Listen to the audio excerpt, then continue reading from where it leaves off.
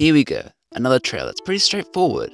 Well, not entirely. It's very disused. You could even call it a link to the awesome trail brown hornet. It's got a few interesting and blind features, but once you get used to it, it's all pretty straightforward. However, before continuing the video, I'd like to remind you to subscribe to the channel because it will really help the community grow.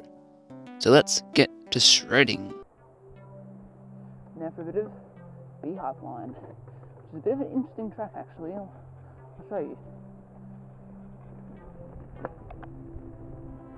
There's a little thing here.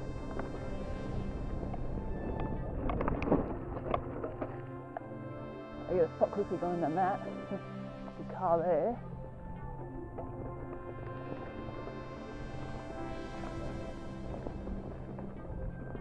Can get a bit muddy sometimes.